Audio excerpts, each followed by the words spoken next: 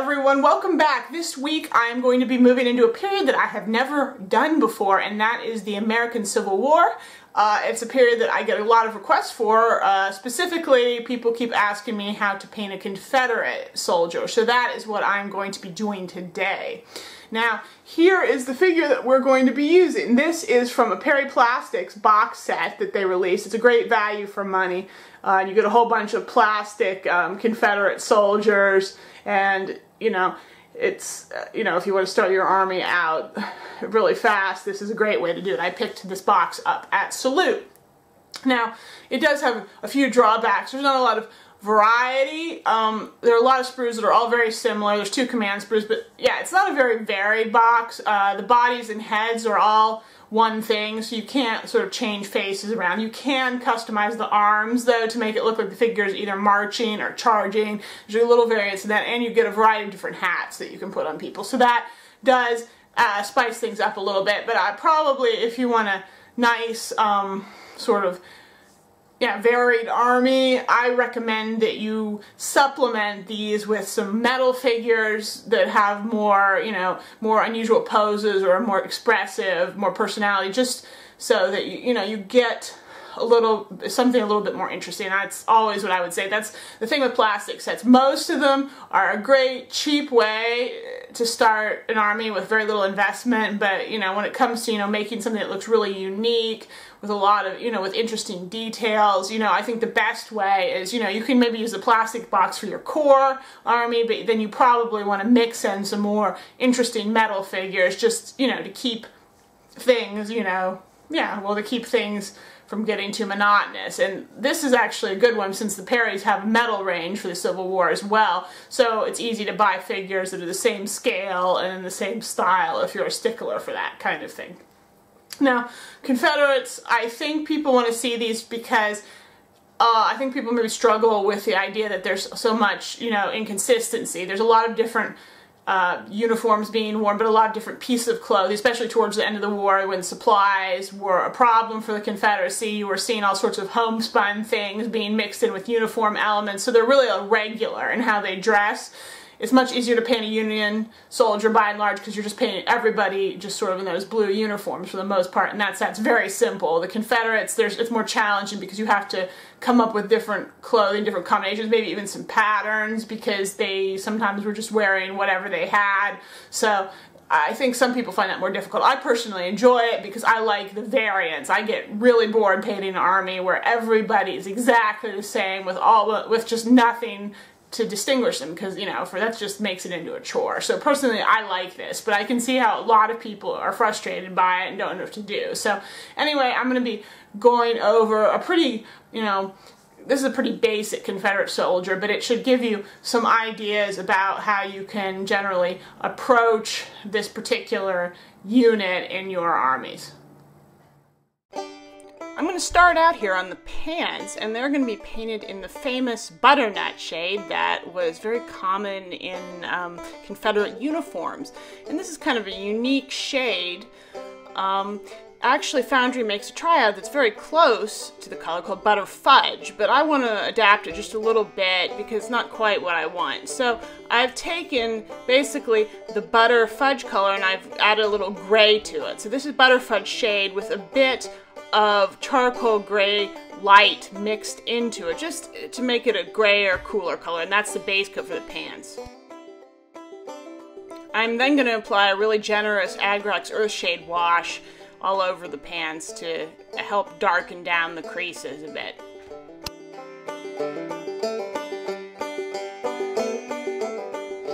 And now to start highlighting, I am going to begin here with the Butter Fudge medium color, and I've once again mixed some gray into that. In this case, I have mixed in a little tiny bit of that charcoal gray light, but it's a very dark color, and I don't want it to, darken down my highlight color too much, but I have instead mixed a bit of Arctic gray shade into here. That's a much lighter gray color, so I'm still getting kind of that grayish cast to my highlight without, really making the color feel too dark overall, and I'm going to apply this pretty generously. I've thinned the paint down quite a bit, and I'm blending it out a bit because I don't want any really dark creases on these pans. Don't feel too bad if the color you make doesn't exactly match mine. The beauty of painting these Confederate soldiers is there was a huge amount of inconsistency in the colors of their uniforms. The dye lots that they used in these uniforms, especially towards the end of the war when the supplies were not, supply chain was not very good. It was all wildly inconsistent. So there was a whole, even within one unit, you get a whole bunch of different shades of brown that just varied all over the place. So you can even, within a unit, you can consider painting different soldiers basically in slightly different colored pants or tops or whatever you're going to make this butternut color, and it'll be perfectly okay to do that.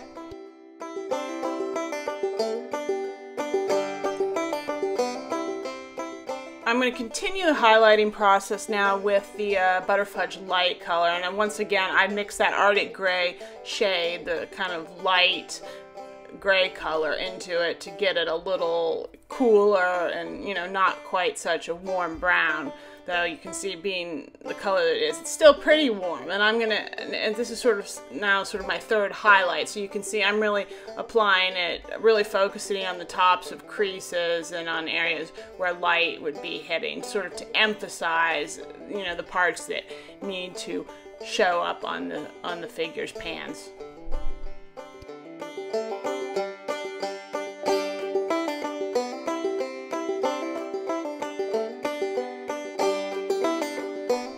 Now the final highlight on the pants I'm going to make by taking that color I already had, so the Butterfudge light with that gray mixed into it, and I'm going to lighten it even further with some Boneyard medium this time. And this is really going to go on all the extreme creases and around the cuffs at the bottom of the pants, the knees, really the areas that I really want to be light. And this should be applied rather sparingly and blended out quite a bit, because, you know, you don't want these pants to get too light. You want the high contrast, so that's why we're using this color.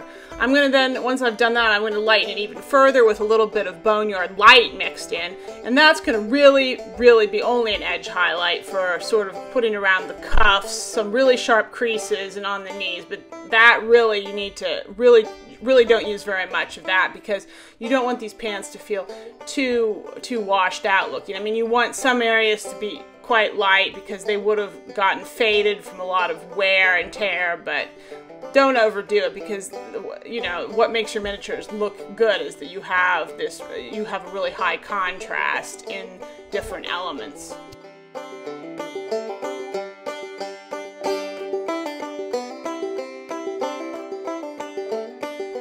Now I'm going to work on his jacket, and I could have done this in butternut as well, but I opted to go for the classic Confederate gray because I like having different elements and contrast. And this is another thing, like with the pants, there's a lot of different color variants, a lot of dye lots. The colors ranged all over the place, dark, light, blue, all different colors. But I have opted here, I want to make a sort of a complex gray shade. So for my base, I have taken the charcoal gray light color. I have mixed in a little deep blue light, and then I've also added some of the Butterfudge shade to it. So it's a really kind of interesting, kind of warm blue gray all at once. And that's going to be my base color for the uniform jacket.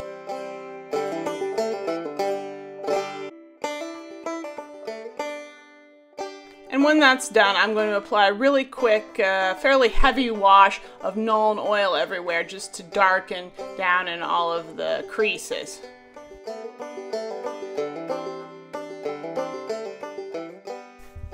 Now my medium highlight color on the jacket is going to be a mixture of Foundry Stone medium, and once again, like with the base color, I've mixed in some other tones, you know, just to, you know, for consistency. So I put that Butterfudge shade color in this gray just as well, not very much because I don't want it to get too brown, and I have also added in some of the deep blue light. Both of those just a touch, but they give a very distinct cast to the gray, and that's something to consider with these gray jackets. Whatever shade you choose, you don't have to do like me. There's a lot of variants, but consider giving your gray a distinct tone, because you know, there was a lot, as I said, there's a lot of variance in how these things were dyed, so it'll make your unit more interesting, especially if you mix up the shades of gray that people are wearing. I've seen some really pretty, almost blue colors, as a matter of fact, very blue grays. That would be also very attractive and something that I might give a try if I painted another one of these figures. And you can see I'm just applying this medium color pretty much all over the jacket, blending it out a bit, mostly just avoiding all of the fine creases and folds on his sleeves and on his, you know, around the tops of his, you know, collar. And also don't forget to paint his hat. You could do his hat in another shade, but this cappy cap, I think, was often, if they were wearing one, it was often the sort of a gray color. So that is what I'm going to be making mine here.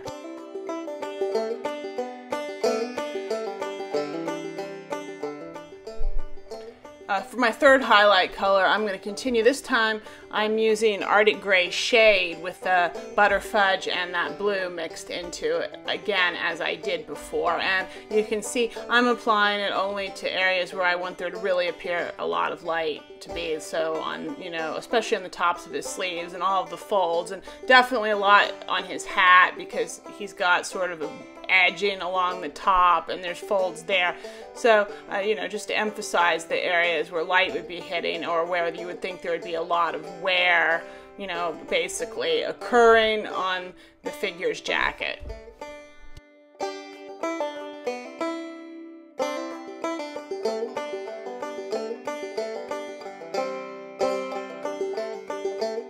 And now I'm going to finish up the jacket and hat with just a little bit of edge highlighting. I've just taken that color I used in the last step and I've mixed some white into it just to lighten it even further. And I'm going to apply this around the top edge of the hat, or sort of around where there would be seams at his sleeves, around the top of his collar, on some very sharp creases, those kinds of things, on his elbows where there'd be a lot of wear to the fabric. So, but just a very few spots just where I want, you know, extra contrast and, you know, well, to really have this extra pop of color, basically.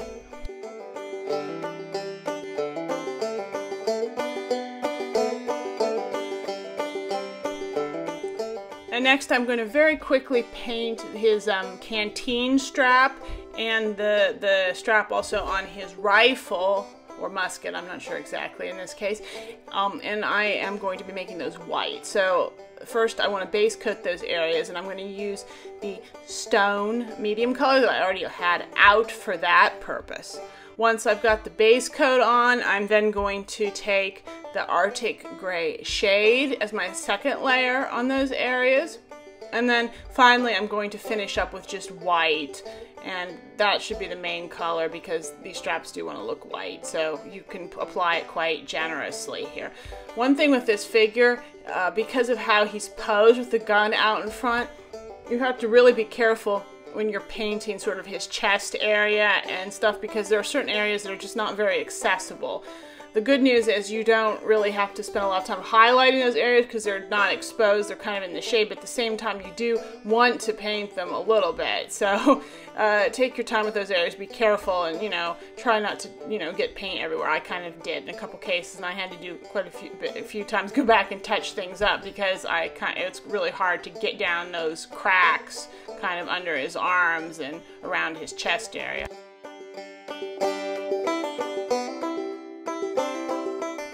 One reason I chose this model that wearing a bedroll is because it presents a great opportunity to integrate some pattern or color, you know, into your model.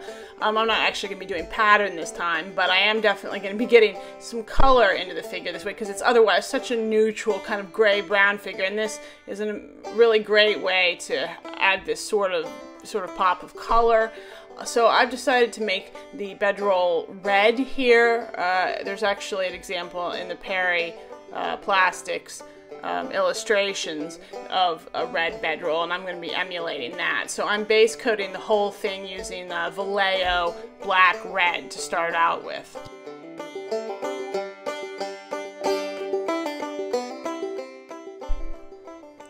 Then then I'm going to continue highlighting the bedroll using my favorite Citadel red shades. So I'm starting out with Mephiston red, which is a Citadel base color, and I'm applying it fairly thinly and transparently and blending it out. And I'll go back over the bedroll a couple of times on areas where I want, you know, brighter color and build it up, but still leave a lot of that really black red showing underneath, because you get wonderful contrast and, you know, really great variance between the bright red and the deep red of the base.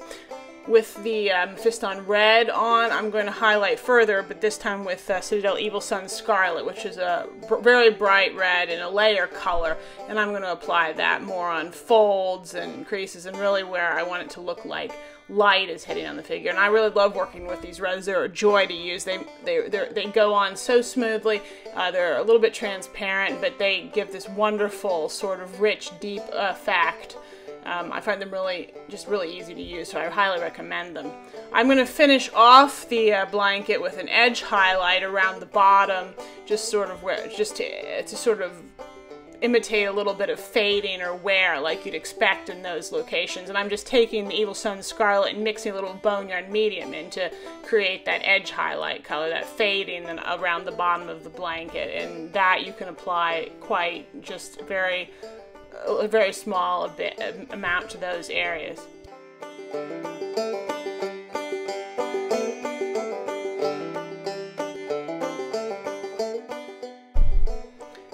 Then I'm going to add some blue stripes to the blanket, sort of regular intervals, which was something that I saw in the example picture that I was looking at in the plastics box set.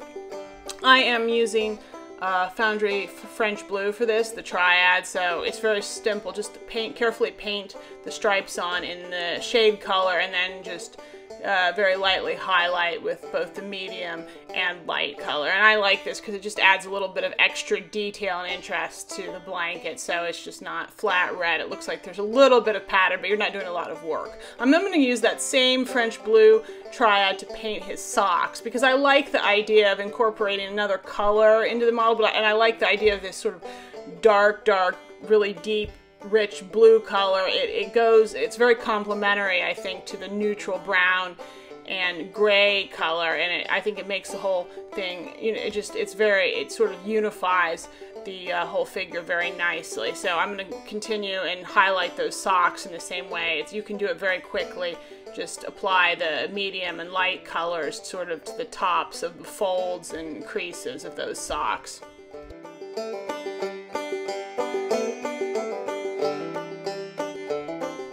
Then I'm going to quickly paint the black areas, or sort of gray-black areas on this figure, which include his ammo bag, his patch bag, whatever, the brim and strap on the front of his hat as well, and also his belt, which you can't really see very well, but I'm going to do it anyway. And I'm base coating all those areas first with black, and then I'm going to start highlighting them first with a mix of the black and Foundry Charcoal Gray Medium, then just pure charcoal gray, and then finally I'm going to finish that off with a high highlight of stone medium, which I'm going to, especially on the ammo bag, I'm going to apply to the edges and sort of blend out in order to get sort of a shiny leather effect. And on the hat, the same idea. You just want to apply it sort of as an edge highlight around the brim and the top of the strap at the front of his hat, so that you get this look of sort of shiny leather, that the light is really glinting off of those areas of the uniform.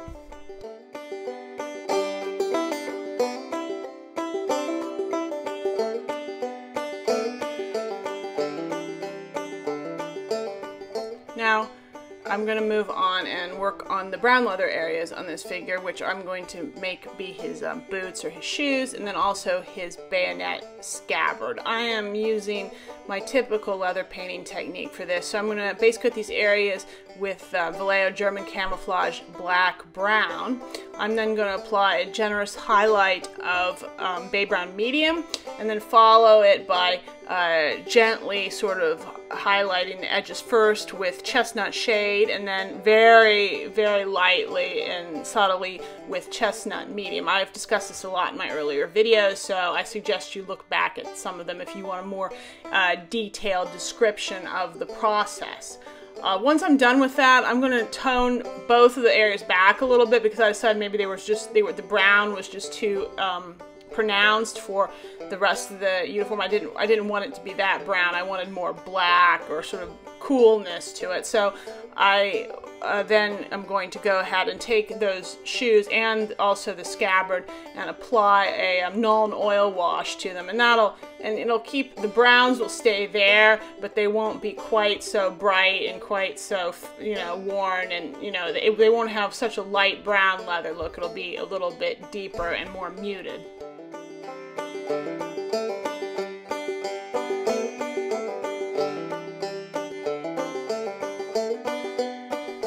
I'm then going to paint the stock of his gun, and it actually involves using very similar colors to what I just applied to the boots, though this time I'm going to base coat it using bay brown shade, and then I'm going to apply highlights of the chestnut shade and chestnut medium, just like I use in the shoes. But the difference here is I'm applying the colors a lot more liberally, especially the chestnut shade. I'm going to apply it pretty heavily, so I get a much lighter effect there, and I'm going to sort of blend it a lot more, but definitely just apply it thicker, heavier, so that, you know, it gives an overall different effect from what I put on the boots. The chestnut medium is going to be serving sort of as an edge highlight along the sort of the edge of the wood areas, and I'm going to apply a lot less of that, but even so, much more than I put onto the boots because I want it to be a stronger, sort of redder, richer color on the gun stock here.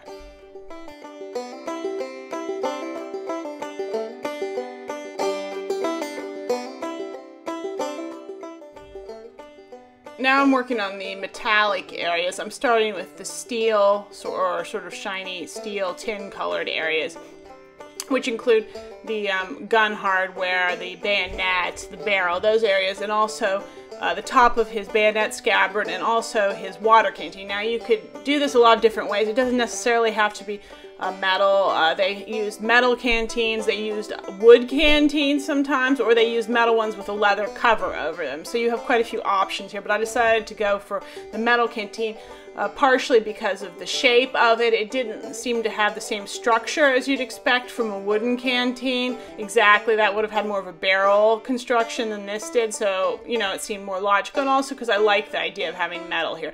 So I'm base coating all of these areas in a mixture of black and Vallejo Air gunmetal. Obviously the base coat should have a lot more black and not very much gunmetal. I'm then going to take just pure gunmetal and I'm going to highlight all these areas and kind of blend it out. Now the gun barrel itself, you should not highlight it very much because you want that to be quite dark. People often make the mistake on guns of highlighting the barrel particularly too much. You can make, like, the bayonet, for example, much shinier, and some of the areas he would have handled a lot, but don't go overboard on the barrel itself. I'm then going to take a little bit of Vallejo silver, or Vallejo Air silver, and I'm going to highlight even further, but like I said, you know, only use this on areas like the edge of the bayonet, the sort of the percussion lock on his gun, and maybe as an edge highlight on the sort of the water canteen. But, you know, don't make it too shiny, don't exaggerate it too far, because that's just not, it doesn't look quite natural.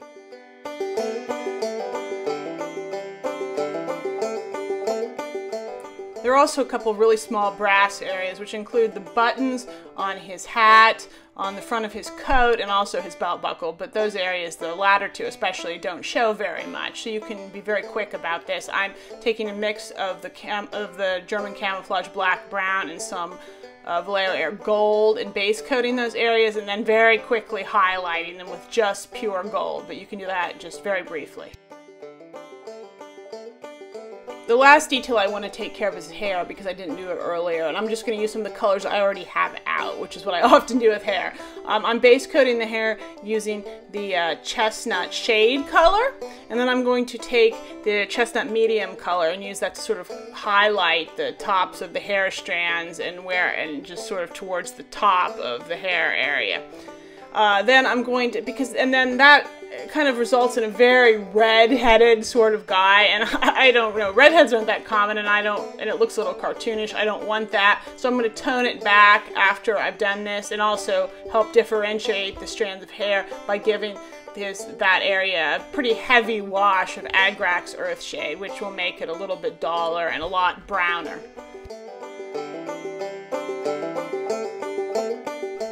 And this is our finished Confederate soldier. There were no real kind of revolutionary techniques covered in this video. It's nothing we haven't done before. It's a very simple figure. It should be quite easy to paint, and probably it's good if you don't have a lot of experience here. The trick, I think, with these guys to making them look good is having a lot of variation in the different soldiers in a big unit. So you may want to have some of them wearing all gray, some of them wearing all brown, or a mix of the gray and brown, you know, so either the pants or the jackets could be brown, so you can mix all of that up in some proportion. Like I said, feel free to play with different shades because the dye colors varied really wildly, and especially if you're doing later war Confederates. The earlier ones obviously had better uniforms, everything was neater, it was more consistent, but later on you can really just go crazy, and you can even choose to give them civilian pants, for example, or, you know, in colors that are different colors entirely, just because they would have, you know, at that point been wearing whatever they could get their hands on, and it just wasn't as consistent. And also, you know, this, as I've mentioned in earlier videos, look for ways to add personality and detail to individual units, even if it's otherwise a basic figure, like choosing to give him a bright colored blanket, adding a small decorative element to it. Another thing you might consider is on his water tin, maybe painting some initials or a logo or something like that. Just, you know, small things that don't take very much time but add personality and individuality to your figure. So once again, if you enjoyed this video, please like it, share it with your friends, and subscribe to my channel too. I really appreciate when you do that. And also I want to hear your comments, what you liked about this, what you didn't like, and I also want more suggestions. I haven't been getting as many suggestions for new videos recently, so I do really want to hear what you guys would like to see, what would be useful to you. So, you know, please tell me and let me know. I do have some more things planned that I want to do, but I also want to, you know, do more of these user requests because I know they do help people out. So that's all for now, and I will see you next time.